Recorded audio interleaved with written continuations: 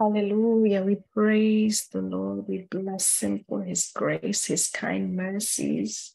And we thank him for everything. We just lift him up. We say, Holy Spirit, have your way. Holy Spirit, may you be glorified. Ask that you remove the flesh, Father, and that you may have your way. So thank you. If you've been following us, we've been doing a series on the armor of God. And this particular day, we're going to continue on that series. I'll encourage you to look at the earlier ones, to look at all the different lessons leading up to this. And today we're going to be looking at the armor of the Lord that speaks about the gospel of peace. Amen. So So as we go along, if we have any comment or questions, we can take those at the end. I'm going to be just sharing from Ephesians 6:15, and it is written, having shod your feet with the preparation of the gospel of peace. Hallelujah. Hallelujah. Amen. Thank you, Lord. So as we look at this, we're going to be looking at the definition.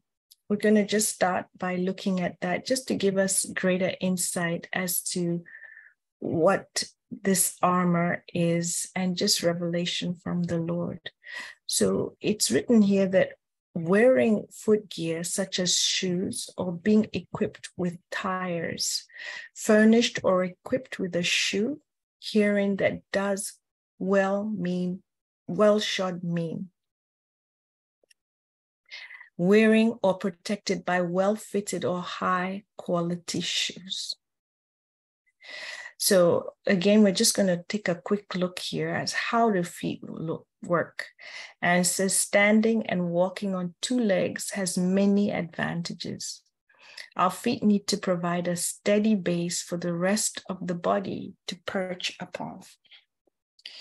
They serve as shock absorbers as we walk, weight smoothing out the impact of landing with a force that exceeds our body.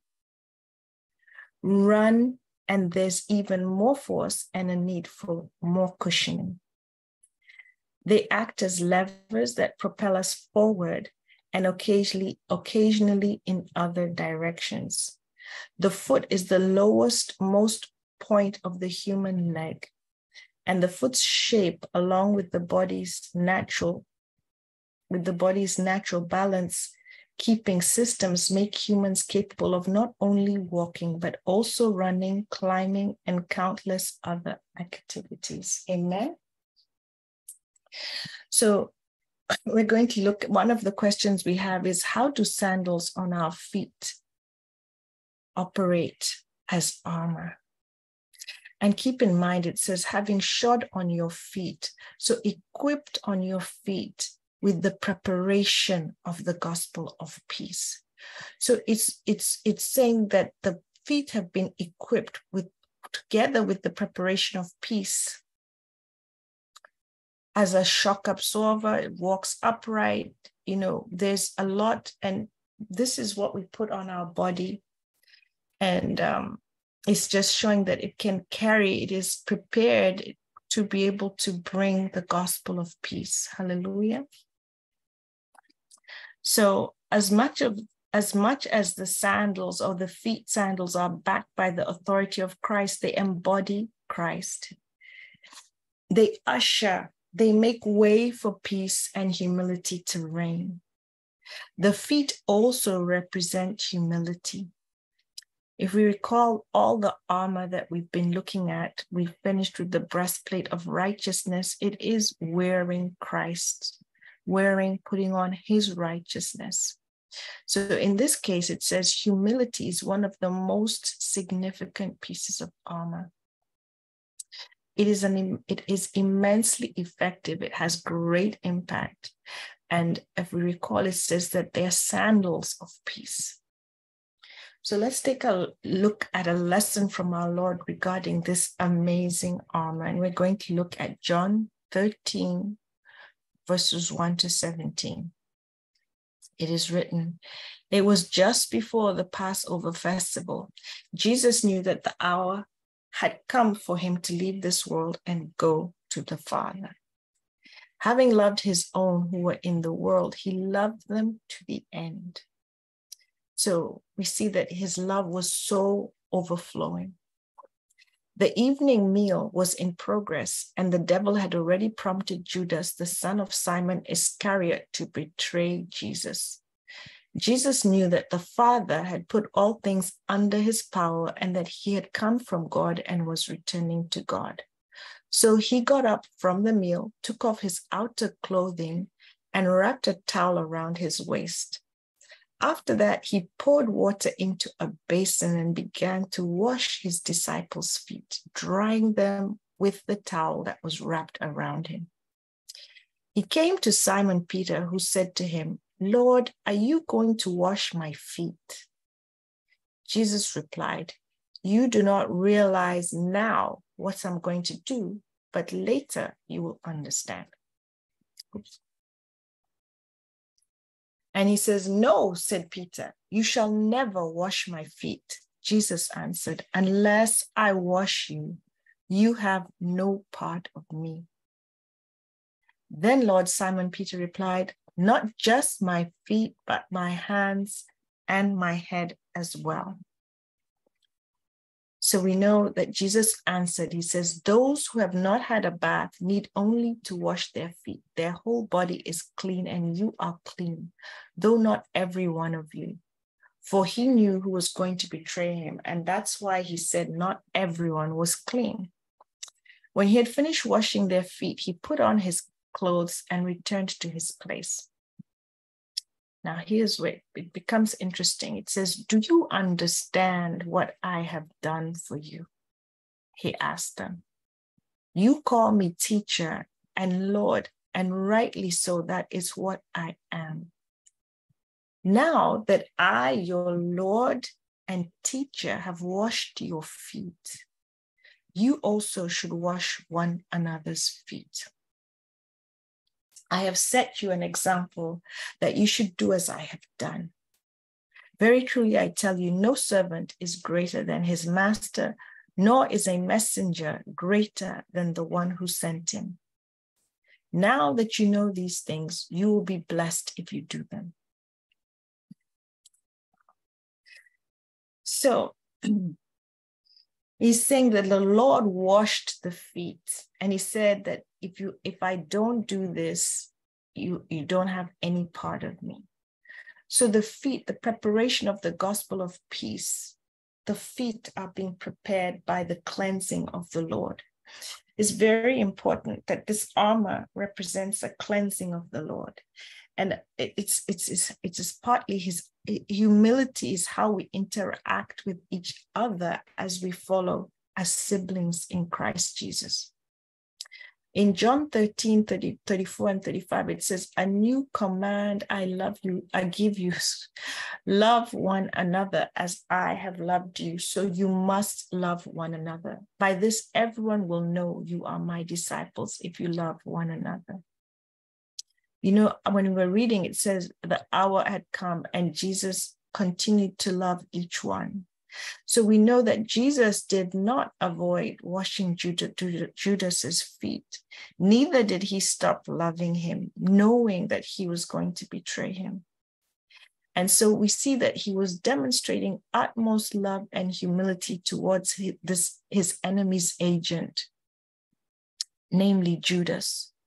If you recall, we saw that the war is not against flesh and blood, but it's against principalities and powers. So here, he didn't hate Judas, but he was against the agent that was behind Judas. It says, so the armor of peace and humility that Jesus was demonstrating was full of the Spirit. So he was able to love Judas. He was in complete control of his emotions. The Spirit of God upon him gave him the ability to just focus on the matter. So he was completely focused. He still loved Judas, and he continued to wash his feet. So it takes great humility to remain steadfast. So this armor is a very powerful piece. In Romans 12:18 says, if it is possible, as far as it depends on you, live at peace with everyone. So when we wear the armor of peace, we will not respond out of our flesh. We will be able to overcome evil with good. Romans 12:21, it says, do not be overcome by evil, but overcome evil with good. Amen. So this preparation of the gospel of peace is very powerful, because we are going, and we'll continue reading, and we'll see how this armor is an armor that has a very powerful role. It says, when we strive to fill ourselves with the peace of Christ, we then yield to the Spirit as vessels of mercy. And this enables his peace to flow through us, so all may experience his peace regardless of the circumstance that they're in, or regardless of the captivity they're in. So by wearing this armor, the peace of Christ that transcends all understanding is able to prevail. And that is in Philippians 4:7. So we who have this armor are when we are armored with peace and armored with humility, we are able to bring these attributes of Christ into whatever circumstance. Now, if you recall, Christ told us that his peace is not like that of the world. The world is selfish, we know that. And the way the world is, it is vengeful. It is cruel. It only cares about itself. Everyone is seeking from themselves, protecting their own. In Philippians chapter 2, verse 4, it says, let each of you look out not only for his own interest, but also for the interest of others. We saw that Yeshua up above in the chapter we just read, washed his disciples' feet. He wanted to show them that how important it was for them to care about each other. And the cleansing of the feet was to show that it was very important to him, which is why I put in there that we must love one another. It is part of the armor. It protects us as we go out. The love of Christ, the peace of Christ, the humility protects us, because we're going to meet vengeful people who are either in a vengeful state. They're full of anger. They might be full of bitterness. Maybe they have a lot of rejection going on. We're going into situations that are, what's the word I want to use? Molded by circumstances in the world. And so we must have this armor upon us in order to go forth. So let's keep reading. In John 14:27, it says, peace I leave with you. My peace I give you. I do not give to you as the world gives. Do not let your hearts be troubled, and do not be afraid. You see, when he was washing the feet, he was hurting, but he was also full of love and full of peace.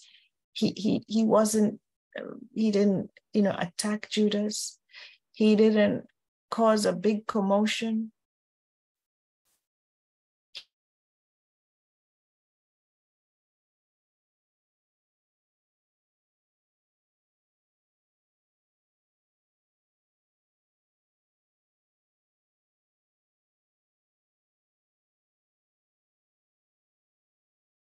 We can go with a humble heart into any situation, with a peace into any circumstances.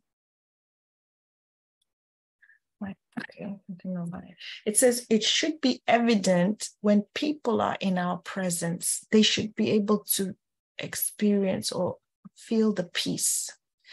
We should decrease so that Christ can shine through. So this armor comes from spending time with Christ in the Word, so that we are applying all his applying everything. But this is more about what the armor does for us. So it says, so rather than respond in our flesh when enticed by the enemy, humility kicks in and disarms the enemy. It empowers us to operate in peace and not offense or with vengeance. In Romans 12:20, it is written, therefore, if your enemy is hungry, feed him. If he is thirsty, give him a drink. For in doing so, you will heap coals of fire on his head. Our scriptures tell us that that's the New King James Version. The Message is written like this. Our scriptures tell us that if you see your enemy hungry, go buy that person lunch. Or if he is thirsty, get him a drink. Your generosity will surprise him with goodness. Do not let evil get the best of you. Get the best of evil by doing good.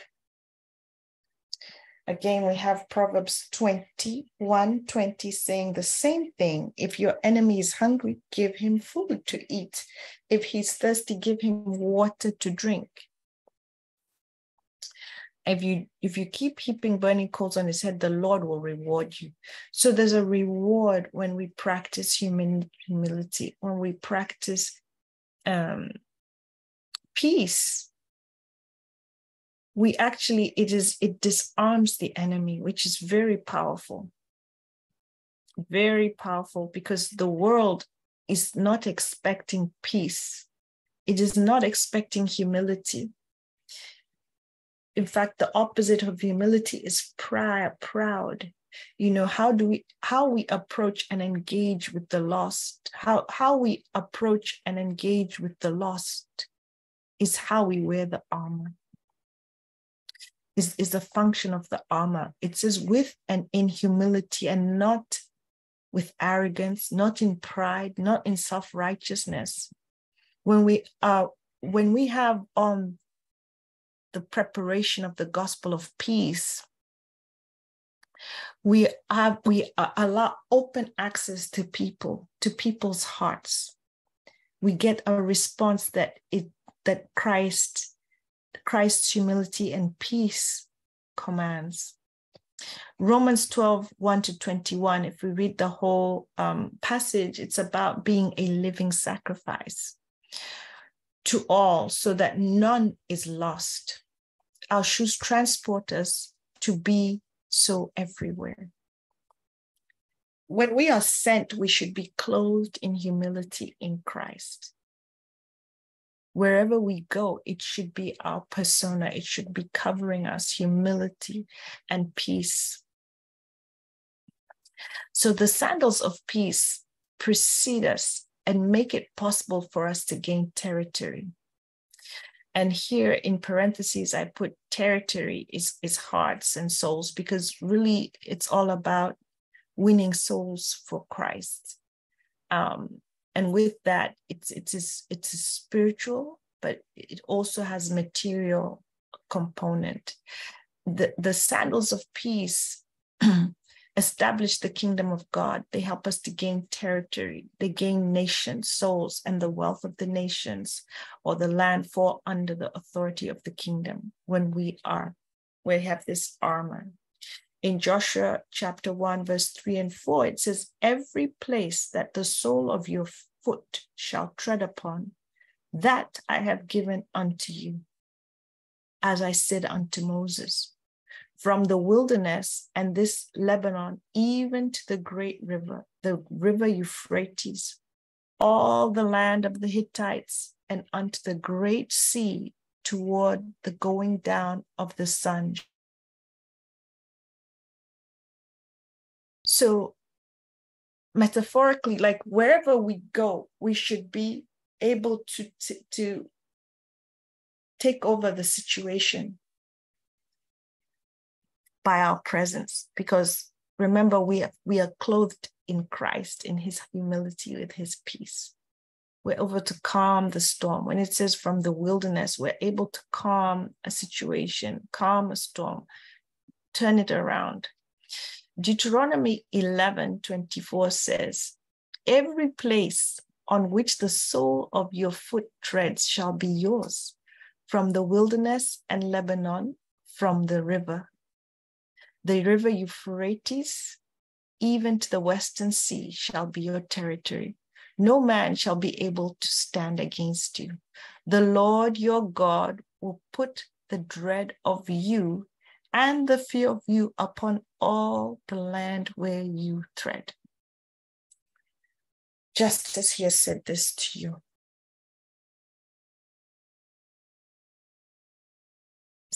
So the message says every square inch on which you place your foot will be yours. Your borders will stretch from the wilderness to the mountains of Lebanon, from the Euphrates River to the Mediterranean Sea.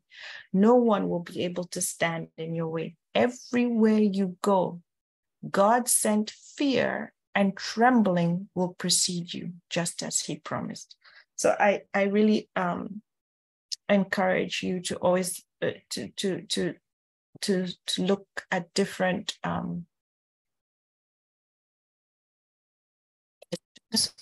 this the Bibles of the verses. Sometimes they shed a more light and into the scriptures as we read them. So this is very interesting where it says God sent fear and trembling precede you. So when we are filled with the peace of Christ, the armor, when we are shod, when we are covered with the preparation of the sandals of peace, we can expect this kind of results. It says in Matthew 10:10, Jesus called his 12 disciples to him and gave them authority to drive out impure spirits and to heal every disease and sickness. In Matthew 10:7, it says, as you go, proclaim this message, the kingdom of heaven has come, as you go. So it is about a movement as we're going, healing the sick, raising the dead, driving out demons. Freely you have received, freely give. So the sandals of peace release, we're going to look at this, they release a judgment.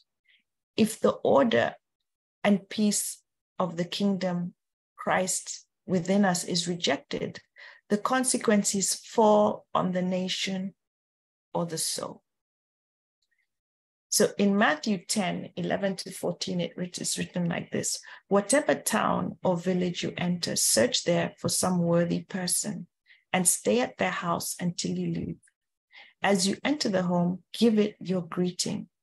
If the home is deserving, let your peace rest on it. If it is not, let your peace return to you. If anyone will not welcome you or listen to your words, leave that home or town and shake the dust off your feet. Truly, I tell you, it will be more bearable for Sodom and Gomorrah on the day of judgment than for that town.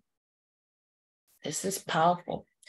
In Psalms 1:4, it says, the ungodly are not so, but are like chaff which the wind blows away. I just want to add here that we've also been learning about chaff from the threshing floor. These are lessons that we receive. So this is from taken this from something that we had received from Reverend Paulette. It is written in Micah 4:12.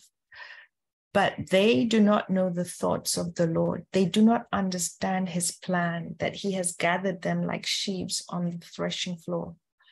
On the threshing floor, the wheat is thwacked to remove the chaff from the grain. It is beaten.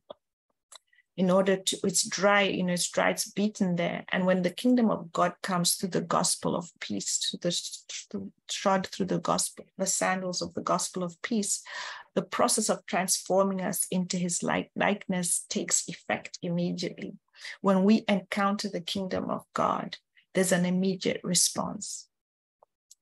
If either we reject him altogether, or we are we'll be blown away from the kingdom. So in John 12:48, it says, "He who rejects me and does not receive my sayings has one who judges him. The word I spoke is what will judge him on the last day." So if we see in Matthew, the disciples were instructed to retain their peace, to leave their peace, let it rest upon the household where they were going. If that house, if they were received, if they were welcomed. So there's a consequence. If the home is deserving, that peace will rest. That peace that Jesus gave, he said, "My peace I leave with you, I do not give as the world gives." It's very powerful that he's saying here that they will shake the dust off the feet. So nothing at all from that town should receive even a little bit of the peace, because they rejected it. They rejected Christ. And it's interesting, in verse 15, it says, "It will be more bearable for Sodom and Gomorrah on the day of judgment than for that town." So rejecting the peace, rejecting the armor, this particular armor of God, is very powerful. There's a consequence. In verses 12, John chapter 12, verse 48, it says, "He who rejects me and does not receive my sayings has one who judges him. The word I spoke is what will judge him on the last day." Amen. Let's continue here. Amen. We're looking at the sandals of peace as an armor, as a piece of armor. In 2 Chronicles chapter 36, verse 16, it says that, "But they continually mocked the messengers of God, despised his words, and scoffed at his prophets, until the wrath of the Lord arose against his people, until there was no remedy." So once someone has encountered the peace of Christ, the humility, and rejected it, this is just another scripture that shows that the wrath of God is what is left. Judgment of God on the people. Zechariah 7:12 also supports this. It says, "They made their hearts like flint so that they could not hear the law and the words which the Lord of hosts had sent by his spirit through the former prophets. Therefore, great wrath came from the Lord of hosts." Amen. So one of the things I want us to understand is that the armor is for us. We are the one wearing the armor because we're going into war. It's a territory. So we're going into, we're approaching, we're in situations where there's a lot of what's the word I want to use? Casualties. So this armor, I'm going to, oops, let me go back there, sorry. So the armor of the feet shod with the gospel of peace, prepared with the preparation for the gospel of peace, offers so many things. They offer us the authority of Christ as ambassadors of his kingdom. This is what the armor does for us. It provides us with protection, offers us protection, peace and humility. We had looked up earlier in Joshua when it says that the God will send fear and trembling before him, before us, the servant of God. It offers protection. His weapons are not like ours. So, this is an armor, a piece of an armor that helps us when we maybe are rejected. We need to be able to respond through the Holy Spirit and not on our flesh. So it is an immense, very, very powerful form of protection over our hearts, over us, so that we are able to continue to be in the battlefield, continue as we're wearing the armor to be impacted or to receive whatever the situation is. We are able to remain protected. This armor, as we saw, it disarms the enemy. When you pour hot coals on the enemy, they don't know how to respond to peace, how to respond to humility. It totally disarms them, because they expect us to be offended, to respond with our flesh and be offended and retaliate in some form that is not of God. It subdues rebellion and resistance. When peace can be provided where there was all kind of trauma to a soul, a heart, we can offer peace just by being our presence, maybe what we say or how we are providing a solution. It helps to subdue. We are able to subdue the rebellion that was there and the resistance. We saw that wherever he stepped, he took the entire territory. And God sends fear and trembling of his name in us to the hearts of his enemy. So this armor is very powerful. The armor gains and wins souls. That's another powerful benefit of this armor. It gives us access to wealth. This is the wealth, material wealth, but just wealth of gaining souls, wealth of having growing, with the Spirit. That when we allow the Spirit to help us to build, circumstances and situations will always be there to trigger, that's the word I wanted to use, trigger an offense in us, trigger something that will help us in our emotions, is designed to make us retaliate or respond in a way that is of our flesh.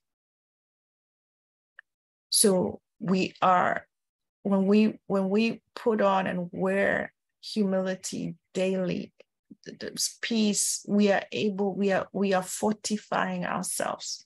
We are gaining. The armor is very powerful. We have every provision and we lack nothing. The armor establishes the kingdom of heaven, which is built on peace and righteousness. It establishes peace beyond any and all intellectual comprehension, because we are able to silence still a storm, do whatever it is, whether if we cast out a demon, if we heal someone's heart from being broken, we are filling peace. We are removing that resistance, that rebellion, and providing peace that is beyond harassment of that this soul has been experiencing. Blesses us with the blessing of the Lord. When we saw earlier that the Lord was with them, the Lord provided peace, the Lord was there, the blessing of the Lord, his presence. The Lord himself is our peace. The Lord himself, as we know, was of utmost humble nature. So it blesses us with the blessing of the Lord. He is blessed. He is pleased when we are prepared with the gospel of peace on our feet. He lifts us up. In James 4, this armor lifts us up. This is one of the benefits. In James 4:10, it says, humble yourselves in the sight of the Lord and he will lift you up. So when we are prepared with this armor, the Lord lifts us up. We gain favor. He's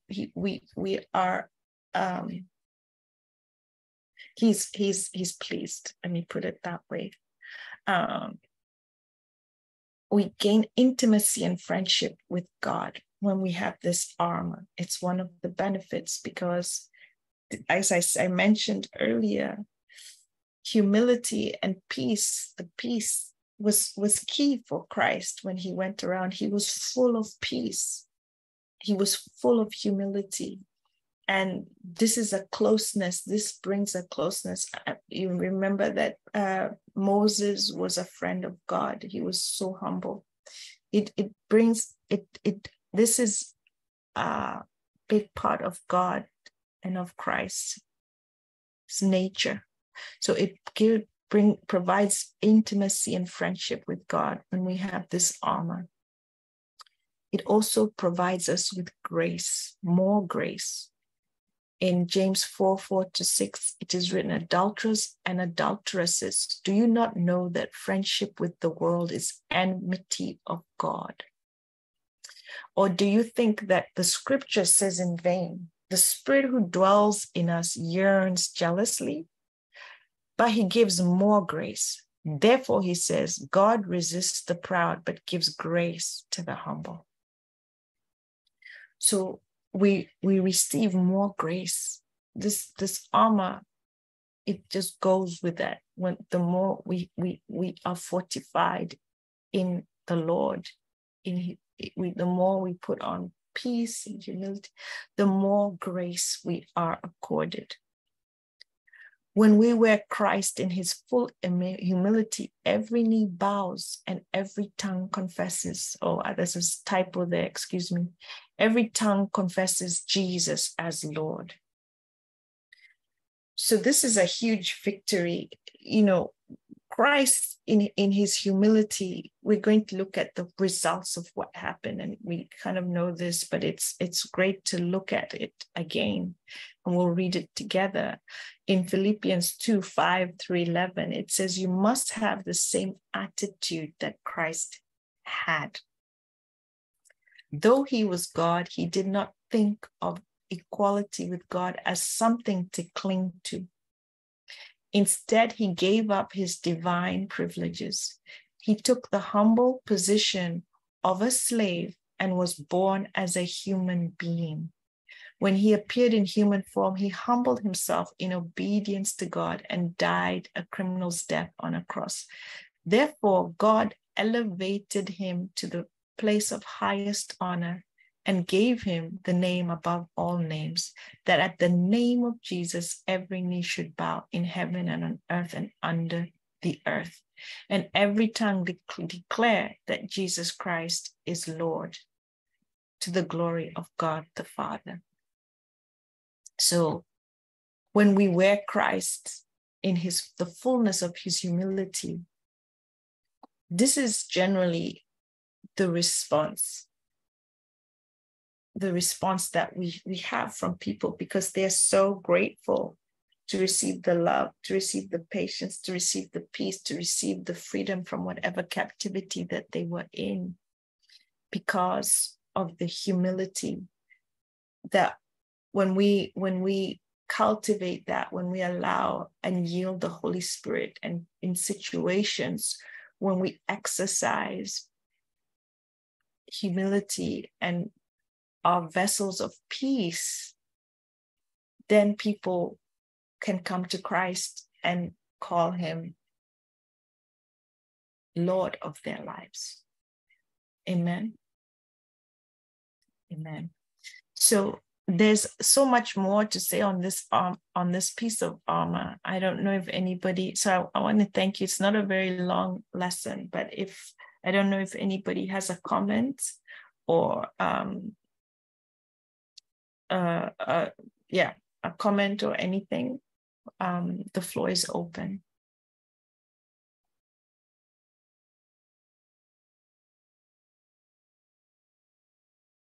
Okay. So I think thank you so much for the lesson. And I think that is what I needed. I didn't know why I was awake at 3 a.m. So allow me to sit my heart and understand I need peace. So I thank God for this lesson. Amen. Amen. Amen. Amen. And the armor of God is so different from the world. So we just give him glory. And maybe we'll just say a prayer here. I don't know if there's any other. Thank you for sharing that. And thank you for joining. This armor is a very, very powerful armor. And it's one of a big challenge for us, because it's very difficult for us to you become a doormat, basically allowing people to do whatever. But because we're going in these situations, when we're full of Christ, we are able. Amen. We're able to wear the armor. And that's why it is one of the armors, because the Lord knows we need it. So we'll just say a prayer here and give him glory and adore him. Father, we just bless you. We say thank you, because you know what we need. You know that our hearts are fickle. You know that we need you. We need you for everything. We have been trained by the world in so many ways, and we are so surrounded daily by people who are injured, even our own brothers and sisters in Lord. And you have said, put our own interests away in the interest of others, because you will lift us up. It is you who rewards us. And we need you, Holy Spirit. So we say thank you. May you continue to equip us. May we continue to be trained and to wear your armor daily, that we can have very strong hearts, Lord, to manage everything that you have given us, Lord. We bless you. We say thank you, Yeshua. Holy Spirit, have your way.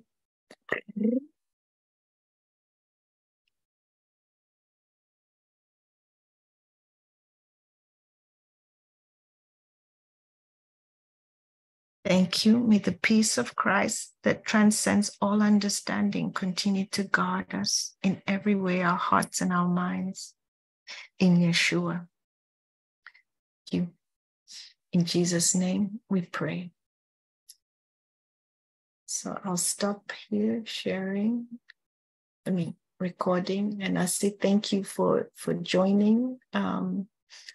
May the Lord be with each one of you, and may he increase us in his armor of his peace and humility. Amen.